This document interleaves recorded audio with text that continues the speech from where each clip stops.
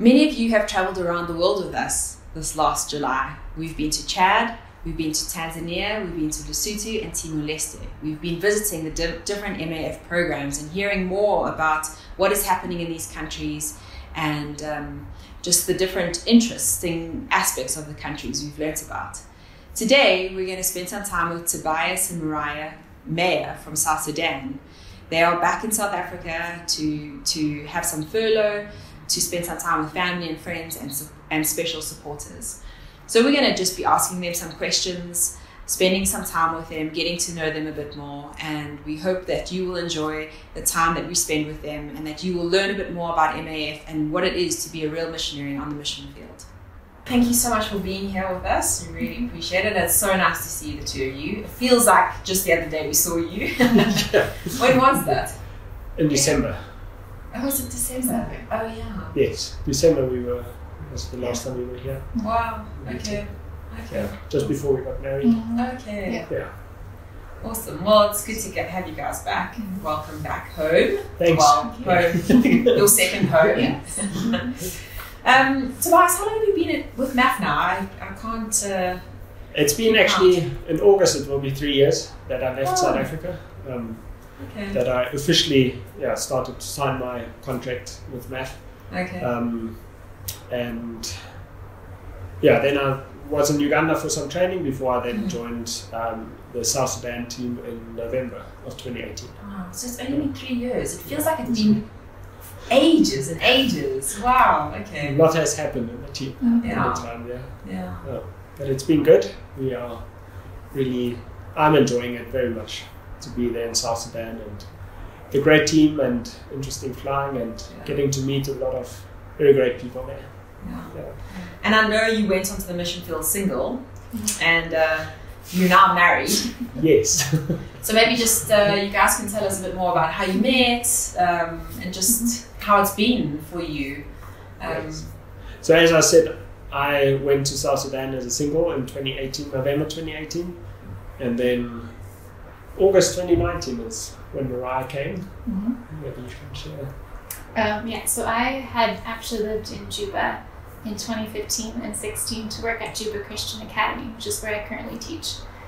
And I just went as an independent, wasn't with MAF, and I loved it, so I went back to the States for some more training and then moved back again in 2019 to Juba, and that's when we met because I moved into MAF housing right across from Tobias's house. So we were next door neighbors, and within 2 weeks I was very interested, and within 3 weeks I was quite smitten. Calling my family, I just met this guy. The feelings were mutual, so very quickly noticed Moriah, and it wasn't all smooth sailing. There was some miscommunication, misunderstandings where at some point Moriah thought I just wanted to be friends forever. But luckily, then half a year later in January we decided to start dating, and a year later after that we got married. So it's been... So fun fact, we started dating while I was in Austria and Tobias was in Uganda, or no, you were in South Sudan. So we started dating online, virtually, and then we got engaged virtually. Oh, wow. While I was in the States and Tobias was again in South Sudan. And then we did get married in person. Oh, good. But it was a very small COVID wedding because my dad is a pastor. He married us in my parents' living room. And it was my parents and my siblings, and then Tobias's family also on Zoom. But it was weird. Even though it was virtual wedding with my family, it was still somehow intimate. It was just a special event. But you did come back to South Africa and have... Yes. Had another wedding. There's actually in December we came to South Africa just before we got married in the States, so that my family could get to meet Moriah and she got to meet my family. There were so many planned changes due to COVID, and it ended up that way. But we wanted to have a celebration here as well because my family wasn't able to come to the States. So in April we then, the week after Easter, we had a church celebration here in Pretoria, where most of my family and most of Moriah's family were present, and some friends as well, which was really special. Yes. It was great. Yeah. I'm sorry I missed that. Yeah, that's unfortunate. Yeah. Yeah. Where are you from in the States? Minnesota and North Dakota. Oh, okay. A little bit of both. Just going back to flying. Sorry. How has it been flying in South Sudan? It's very diverse. So I started out flying on the 182 with a special diesel engine which runs on jet fuel, which was actually great. It's just a small plane. You can fly with a payload, usually 2 passengers, maybe 3 passengers if they're light and don't have luggage. And it's often that you fly passengers where it's just a small team wanting to visit a program or a church or mission station. And sometimes you get to spend some time with them. So it's very, very personal. You're very near to the passengers and get to know what's actually happening on the ground there. That was really interesting. Then I transitioned onto the caravan, which is obviously bigger, more seats, and at times it's a bit, you are detached. You feel like a bus driver. So we have different flights. Some type of flying is what we call a shuttle, where we fly a specific route. We fly to different destinations in an area. Passengers or organizations can book just individual seats, so they don't have to charge their entire plane, which is cost effective for them. But that feels like a bus drive. You fly to one destination, drop off passengers, pick up more, fly to the next, do the same again. So there's often not a lot of time where you can spend and engage with the passengers. But then there are other occasions when you get chartered and you fly to destination again and spend some time on the ground, which I really enjoy, because you get to know what's happening on the ground. You see how MAF plays a role in the organizations that are working on the ground there. And just relationships are built that way as well, which I thoroughly enjoy. And it's flying wise. Technically, it can be challenging at times, especially in the rainy season, which is from April to October, November, when it's just a lot of thunderstorms can be around, and luckily South Sudan there's not too many hills, so it's very flat, so luckily there's not that danger in a lot of parts. There's some hills in the southern part, which can be challenging as well. However, in the north there's a big marsh area, the Sud, and so there's a soil called black cotton soil which acts like a sponge. It soaks up water. Then once the sun dries it, you can build a layer, a crust on top, which is solid. But then once you land, you can sink through and get stuck. So those are the challenging airstrips. Other challenges are probably also just there's a lot of flying happening. There are a lot of different organizations flying there, or operators operating there from different countries. So there's a lot of different standards of flying, a lot of accents, which make it sometimes difficult to understand people over the radio. So one has to be very vigilant, especially around Juba, of other traffic as well. That can be a challenge, obviously. And then in the dry season, it can be very dusty and smoky, which adds another level of challenge if you don't have visibility to see far. But otherwise, I really enjoy the challenges that we have there. Do you think it's necessary for MAF to be there? I mean, what is the impact that MAF is having there? I definitely think it is important that we are there, even though there are different operators. There are some organizations that can't afford the prices that others pay, where MAF has subsidized prices for specific organizations. Also, the routes we fly, others don't always fly. So there are places where only we fly to, or almost exclusively fly to. And like I mentioned in the beginning, the shuttle services, that's something that only the UN offers to some organizations, but there you have to meet certain criteria that not all of our partners meet.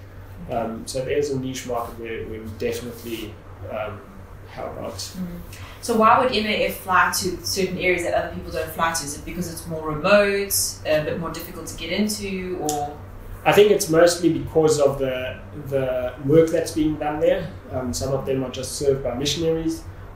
So there's some airstrips that are exclusively to mission organizations where the UN doesn't fly to, or where they would have to charter other organizations anyways.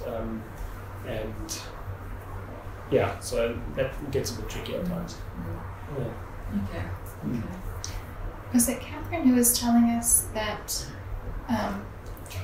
she much prefers the safer way to fly instead of taking a cargo plane? That is well, yes. Okay. So there are some operators that people say are dodgy, where there's some cargo planes where there are no seat belts, the chairs, the seats are like your plastic lawn chairs.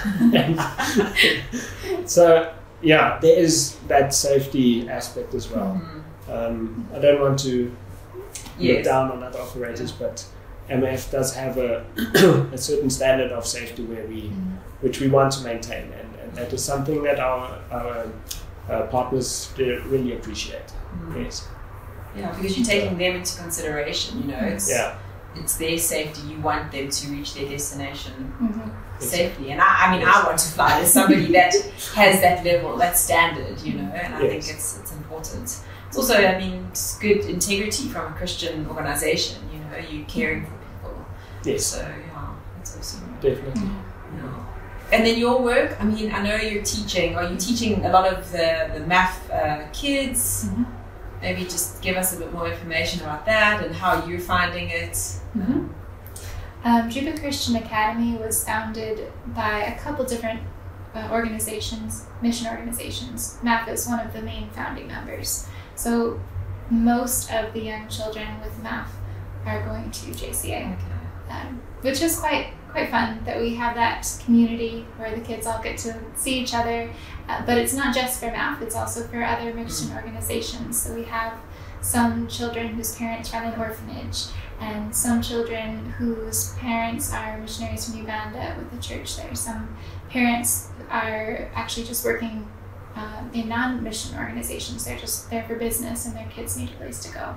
So it's quite a mix of kids, and it's one of my favorite parts is the variety of how many kids we have from different cultures that speak different languages, and we're all sort of united in this little school at JCA.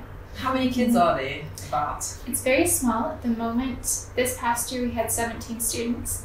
Next year it has continually been steadily growing, very slowly but steadily, and so next year we have, I think, 22 signed up, but I think almost every year we've had additional students that have come in the second or third terms. So 22 are the ones that are already signed up for next term, but there's probably more that will come as well.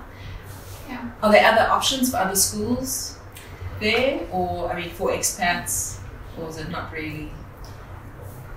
JCA is the only school that really caters to international students. There are South Sudanese schools, but for people that are coming in from a different culture with a different standard of curriculum, JCA is the only school that I know of in Juba that is working to have that same level of curriculum.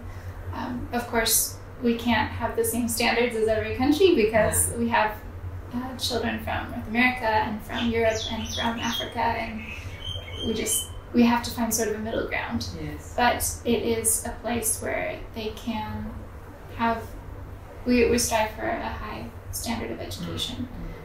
And almost in preparation for sending them to another international school, maybe one in Kenya as they grow older. Because at the moment we only have grades up to grade 5, which is about year 10 or 11 years old, depending on the student. Yeah. I know that is one of the big challenge in MAF is having places where kids can go to school. So it's great that South Sudan has that. has that option, because it kind of brings a bit of relief. Also, then the wives or husbands don't have to homeschool the kids. So yeah, I'm sure that's a huge blessing for them. I've had several families tell me that JCA is the reason that they're able to be in Juba, because if they didn't have that education, then they would take their kids and go elsewhere. So it's a huge deciding factor on missionaries wherever they are, like if they're going to remain there, if there's good schooling for kids, it's a big factor. So it's awesome that South Sudan has that. Now, there's actually one family that has decided, because JCA is only for primary levels, they will move on to a different program, just because there are high schools in that area. Which just makes that point. That there's a need for it for schools. Yes. And I suppose that's also what makes it, it's quite a challenge for MAF International to put people in, there's always a need for pilots and engineers and people in programs, but there's also a need for education for the kids. And so it must be quite a juggling act for MAF International to get that right and place people in the right places, So sure, it's big. Just helps us understand the challenges that MAF has. And some families are comfortable with homeschooling. So we've had families in the past that have been homeschooling, and sometimes they will join in various activities with JCA just as extracurricular sort of options, but they do most of the homeschooling on their own. But a lot of families aren't comfortable with that. Exactly, some people don't. It's just not what they... I mean, I've met people that I'm like, wow, you're an amazing homeschooler, and then another one that I'm like, maybe you should homeschool your kids. So, well, that's awesome though. So, I mean, maybe both of you can give us a bit of a testimony, of something during your time in South Sudan that's really stood out, that's been amazing, that you'd like to share with us. So, from both of you, it'd be good to hear. Give us a testimony. I think for me, just over these years, just God's provision is just, I mean, Moriah coming to South Sudan is obviously the one that stands out most to me. But there've been lots of smaller issues, like the one not long ago, a month or two ago, I was in a remote village where the battery all of a sudden failed, and I was supposed to fly back with a lady. So I dropped off some passengers, but also was supposed to take a lady with her sick child back to Juba that had a fever, and they thought it was malaria. And just on the same day, like we said before, there's no engineering in South Sudan. Just on that same day, there was actually an engineer coming from Kenya because of an issue with another plane. And so early the next morning, he was flown to the place where I was. He could swap the battery and he could take the lady back with the child. And it's minor things like that where you just think, man, is that a coincidence? And it's been in different other ways, also in the daily lives where sometimes you're just frustrated, and then you come back to Juba, and there's one specific guy of our dispatchers. He's just always smiling, and you meet him and he's all happy and jolly, and it's like, okay, it's not that bad. Just smile again. And so those are some of the things. And I think also the provision or how things worked out with our marriage, our wedding celebrations, it was just God providing the right thing at the right time. I think that stands out for me. God's provision has also been a big theme with JCA, because we have been teaching at a very it's worked for us, it's functioned, but it's small. It was a 2-bedroom apartment and then a 1-bedroom apartment.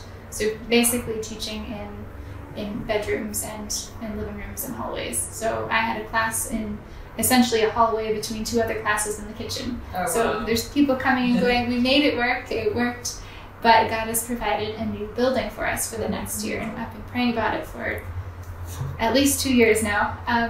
And he's just provided, and it's amazing because it was a place that the board of the school had looked at a couple years ago and decided, no, it's too big. It won't work for our needs right now. And so they just sort of put it on hold.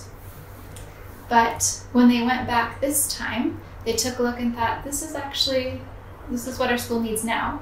And they asked about the price, and it was, I think, half the price of what we were paying per month for this other place, and about 10 times bigger. Wow. And we have outdoor space, we have a huge warehouse building that we could use for indoor recess or things to do when it's raining, as well as a building that actually has different classrooms, all in a hallway where we can access each room without going through others so much. Others' classrooms, So it's really God's provision and God's timing. Yeah, it is. It's been, His provision and His good timing. And also not just for the space, but for teachers to teach. It's always been a struggle for JCA to find enough teachers to teach. And this past year, right before COVID hit, our administrator went on her home assignment, which she knew about, she planned for, someone else was coming in. Well, that person came in, and that week, I think it was only just a couple days later, everything shut down because of COVID. And so this new administrator had an immense challenge of taking our school and moving it to various things. We had some in-person tutoring where at times I was traveling to visit students so that everyone was just in their own space, their own home. We had times quite a bit of time where we were on Zoom, where we just did school online. We had some times where it was okay for us to teach the students just in our own compound. So we couldn't even travel out. We could just teach, I taught the MAF kids on the compound where I lived. And then another teacher taught on the compound where she lived, and another teacher taught on the compound where she lived. And then that administrator's time ran out, and yet we had a MAF person who would come in who was willing to then take up the administrator role again. And so she finished being the administrator until our current administrator, April Hacker, was able to come back. And so God has provided for staffing even in a very stressful year. And even one of our teachers, she had her maternity leave for all of the third term, and so we were short a teacher, and we just asked God for a teacher, and He brought someone in who was going to come to Juba for just a week, and then she agreed to stay for a whole term and to teach. So that's amazing. it is, God has been very faithful in providing what we need when we need it. And I just heard that there's another teacher who's moving to help JC for next term, so we're not fully staffed yet, but we're trusting that God will provide in His good timing. And He will. So, I mean, this just reminds me of when Tobias first started his recruitment process with MAF. And there was a lot of backwards and forwards. And there was a lot of times where it was like, no, I'm not gonna join MAF. No, I'm gonna join MAF. I'm not gonna join MAF. I'm gonna join MAF. And I just remember going, like, God's timing. We leave Tobias to decide. And then also with your funding, and I remember sitting and you being very, very specific about saying, I don't want to fundraise. God must provide. But then you went out and you did fundraise, and God provided beyond your expectations. And so the whole backwards and forwards of I'm joining MAF, I'm not joining MAF, that kind of delayed things. But then you guys met, at the time that you met, and you kind of got to look at it and go, maybe if you had gone when you initially said you wanted to go, things wouldn't have worked out the way things have worked out, So I think for me, I mean, just listening to you two, it really shows like how we mustn't push against the door that isn't opening, and we must allow God to do things in His time, and He will always provide. I mean, we don't always know what that provision looks like, but He will always provide. So that is really, I think for me, like, it's an amazing testimony. And to see who you've married, and I mean, you guys look perfect for each other, in so many ways. So it really is amazing. It's an amazing testimony that you have. It is. I remember when I was in application, and at one point I wrote to Gabby that I feel like I'm Jonah. And she said that you had said the same thing. Go to Nineveh. I don't want to go to Nineveh. It was a Jonah situation. Yeah, so it all works out in the end, and it's amazing. It's amazing to see how it works out in the end, you know. So, yeah. And then, okay, so you're back in South Africa. What are you going to be doing while you're here? There's a lot of admin stuff that we need to do. So we got married in the States, and we still need to register our marriage here in South Africa. Actually, also in Germany, which we can do here at the embassy. A bit complicated. So there's that license renewal. I want to renew my pilot license. If I can get an appointment, my driver's license. Some of our banking details. So there's a lot of admin stuff that needs to happen.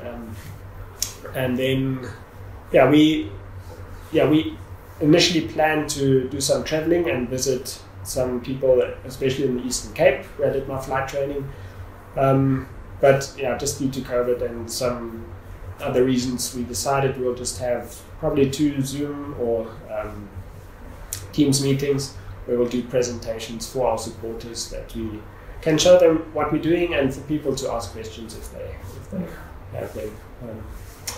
And apart from that, it's just spending time with family and resting. Yeah. It's been a very busy time for the two of you. Very much. And so. I suppose it's good to take the time out to also rest and just get some time together, which is good. Well, I'm also quite excited to spend time with Tobias's family when we're not planning a wedding, because both times I've been here, we've been planning a wedding in America and then planning a wedding here in South Africa. So just to be able to get to know them and without that spend time without the pressure planning anything. Okay. Yeah. And then you guys go back to South Sudan in August, near the end of August, right? Yes, on the 21st is when we leave again. Then get there, have to quarantine for a week or 2. We'll have to see what the regulations will be then, and then back to our jobs. Yeah. So just get back into flying, back into teaching. Is there anything else that's coming up that you want to share? We hope not.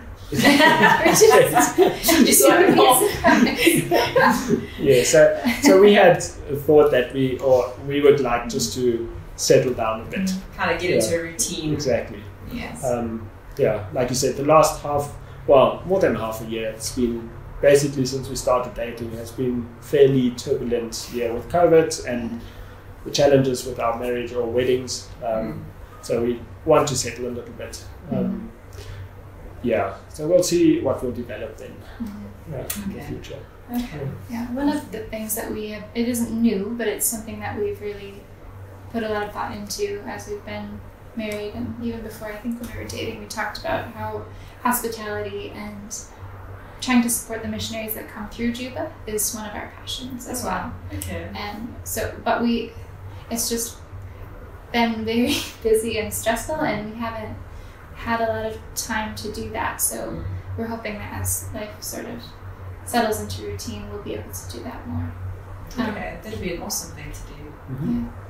Get people orientated and settled and just make them feel welcome. Well, even for the missionaries that live outside of Juba, they often will come into the MAF compound to stay on their break in Juba. So they'll come in for a week.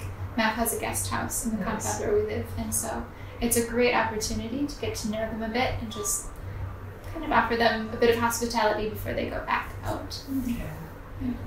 That's awesome. Yeah, we actually also in this last year, just after, it was the end of April, we moved into a bigger house, and we have space now where we can also accommodate other people. Okay. Before it was just a 2-room apartment where we lived in, and so it's a bit more space now, which is also really great. That's awesome. So do you have any prayer requests, praise items that you want to share with us that we can share with others and pray for you for now, going forward? Prayer is obviously just the provision, like we said earlier, just how amazing God is and how He provides at the right time. even when things are challenging and stressful, that it works out somehow. Also for just protection in South Sudan, there is still some unrest in certain areas, and Juba, even though Juba is fairly quiet, not even a month ago, there was actually shooting right opposite our compound, where a guy was supposed to be arrested and he didn't want to get arrested, so he was firing at the army. Actually, some bullets went into our compound and hit some of our buildings. Luckily, no one was injured or anything, but yeah, just for the protection, the families of the two houses that were hit, they weren't in Juba at the time. So that's a praise, but also a prayer request, just for the protection. I think another prayer for us, especially for us as a couple, just to settle in as a married couple, which all its challenges, it's nice, but there are also challenges if two people move together. And just for us to see how we can minister in South Sudan. Like Moriah said, with the missionaries passing through Juba, that we can host and help them also rest in Juba. It's kind of crazy. We take R&R and leave Juba, and people come from the field to Juba to take their R&R. But just to have them or make them feel at home. And those are the things. And I guess for the protection while we're flying, with the challenges I mentioned earlier, it's not always easy, and especially since we don't have engineering in South Sudan really, it is sometimes a challenge. We'll be getting an engineer there who will be able to do some of the work, but not major things. So just for the protection there and for the provision at the right times, I think. I am so thankful for the new building that God has provided for the school. We're all very excited about it. That moving in process is happening while we're here in South Africa. So at the time we get back, most of the things should be actually moved into the new building. So we're just so thankful for that. Yes. One of my prayer requests is for a fully staffed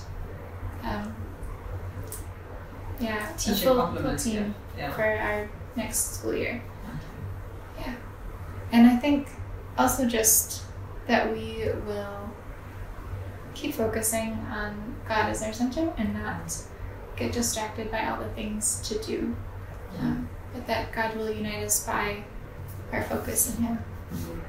Because, I don't know, you can do a lot of good things, but if it's not in God's will, then you're missing out on the best.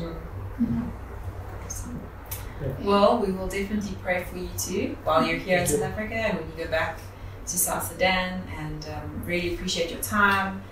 And I hope that you'll have a blessed time in South Africa with family, and that you'll find a routine when you get back to South Sudan, and it won't be so crazy busy. You need to be intentional about that though. So Thank you. Really good to be here again and to meet up.